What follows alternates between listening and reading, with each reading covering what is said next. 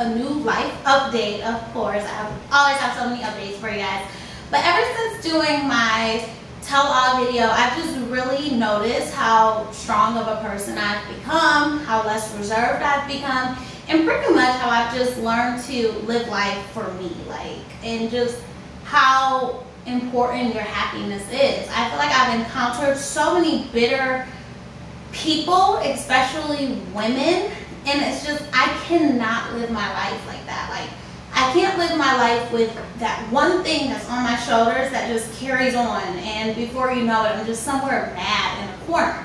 So as you can see, the title of this video is From Corporate to Nanny, and just determining your happiness. So some of you may not know, but I moved to Arizona after finishing an internship with Make-A-Wish Toledo in Toledo, Ohio. I did my internship for an entire summer, 40 hours a week, and it was a non-paid internship. Now, I was so happy at my internship. I would literally wake up every morning yeah, time to go to work. And that's not normal. But I just think I was around very positive people. I was around supervisors of mine that were something like mentors. It wasn't just go make a copy of this. They were really mentors, and they really cared about our success, and that we cared about Make-A-Wish Foundation. So after moving to Arizona, I worked at Renaissance Hotel for about 6 months, and then I was offered a job at Make-A-Wish America, which is the corporate office to Make-A-Wish, which pretty much oversees all of the 64 chapters of Make-A-Wish Foundation over the United States, and also Make-A-Wish International was housed in that office as well. So I don't want this video to be so much about Make-A-Wish. I just want it to be more about me and just determining what I really want to do. Now, if I could just really paint the perfect picture of my life, it would be me, my husband, my children, our little doggy, in a nice little house. I will wake up in the morning, I will make breakfast for my children, make breakfast for my hubby, make him some coffee, send him off to work, bye-bye. And then I would have my children, and I would drop them off at school, or if it was the summertime, I would drop them off at summer camp. And I would just really, during that time that my husband's at work and my kids are at school, I would use that time to volunteer. That would be the perfect time for me to continue being a wish granter, which I still am a wish granter for Make-A-Wish Arizona. But that would be the perfect time for me to be a wish granter, just do different volunteering things, because what I've really noticed about myself is my friends always joke and say I'm the mean friend and everything, but I'm such a caring person, and I just really enjoy helping people, and I think that's my passion in life.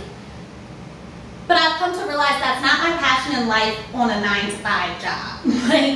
It's just not me. I need to be free, and I need to kind of just know everything every day isn't going to be the exact same thing. So I'm sorry, my weed is itching. I never really looked at myself as a free spirit until recently, but I really am a free spirit type of person.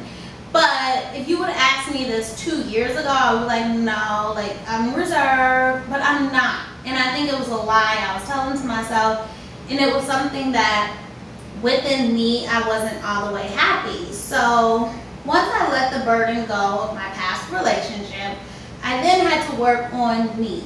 And what was I doing every single day that still wasn't making me happy? So I thought on it. You kind of had to have a Blue's Clues moment where you sit in the thinking chair and think,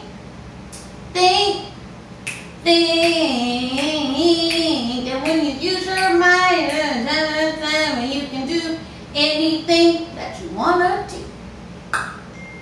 No, but I really did have to sit and think, and I was just like, okay, so I wake up in the morning, I go to work, I do the same thing every single day. I come home. By that time, I'm usually irritated because of work. So I just want to go to sleep. So there's that day. I wake up the next day and I do the same thing over and over again.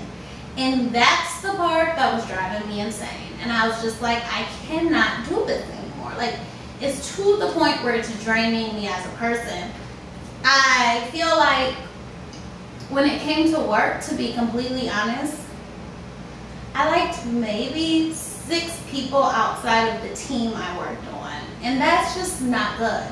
And I think that, like, how you feel about your coworkers really determines a lot about how you feel about going to work every day. And when you just have people who are nitpicking at little things, you just become fed up. And part of you is like, we're supposed to be in this magical place, but then the other part of you is like, at the end of the day, this is a place of business, you know? This is a nonprofit. It is a nonprofit for children with life-threatening conditions. But at the end of the day, it's a place of business. And it's for some people and it's not for some people. And for me, it just wasn't for me. And I was, you know, I walked in there on my first day with this huge smile on my face. Like, nothing really bothered me. And when little tiny things start bothering me, that's when I just knew that this wasn't where I was supposed to be.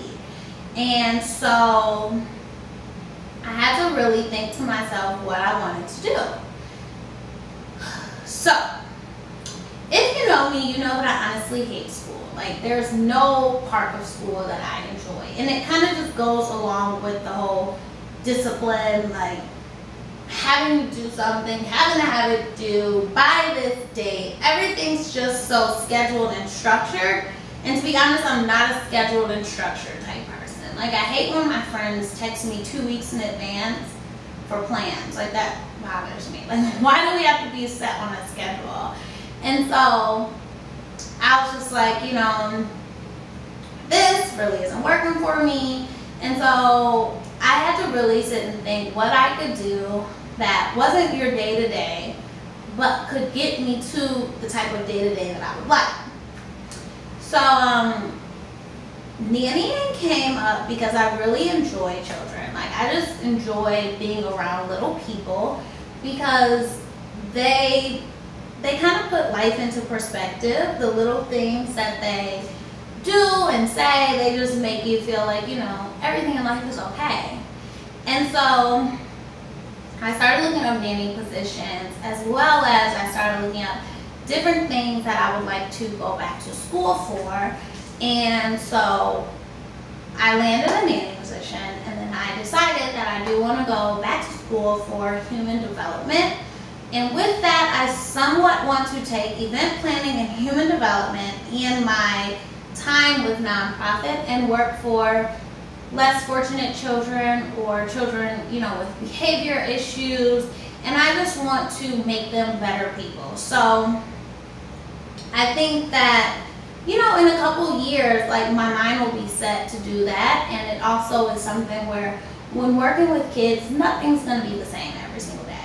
And I know I don't want to be a teacher, but I know that kids are my passion and helping people are my passion, and making just people better people are my passion. So why not put those all together and just do something with it? So right now I am a full-time nanny. I have 2 children who are ages 5 and 12, and pretty much they're with me every single day. You know, we run errands, we go to the library. When their parents are out of town for long periods of time, I do stay there and I become their primary caretaker for that time.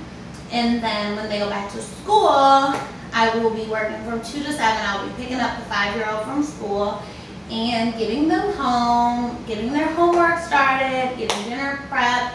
And it's just for me right now. And I just have to go with my gut. Like, at first, when doing it, I didn't know how to break the situation, how to break the decision down to even like my father. Like, I was just like, he's gonna hate me and call me stupid and dumb. And I'm just like, no, he's not. Like, you'll be fine. So yeah, I just wanted to update you guys, and I also just wanted to tell you, like, go with your gut in life. Like, you have to, because if you don't, you'll just be stuck. Like, you will be so miserable. I don't think I've met so many miserable people in the last year than I've ever met in my life. Like, I'm just like, what is your problem? And when it came to that at my job, that's when I was like, I know I have to leave. Like, when I started wondering what was going on in people's personal lives, that they took things so deep, or when I started wanting to curse people out, that's when I was just like, you have to leave. Like, you cannot live like this. And I wish that some people would have found out earlier, but I have to say, like, I'm so glad I did, because you can't just live every day just thinking about, like, the money or the security, or I'm working in a corporate job, so it's nowhere up but to the top, and so I'm never going to leave here, because you just, gosh, you'll kill yourself. Like, just don't do it. So I just wanted to let you guys know what I've been doing, and I'll also leave the website to wish.org below, and so you can see some of the volunteer opportunities, because being a volunteer is really amazing. Like, it's probably one of the best things I've ever decided to do. I love all my Wish Kids, and I just love Wish Kids, period. But when you get to make that connection with a family and with your Wish Kid, it's the most amazing thing you can ever do. So I'll definitely leave that. If you guys have any questions on my career changes or decisions or anything, please feel free to leave them down in the comments below. And don't forget to like this video and subscribe.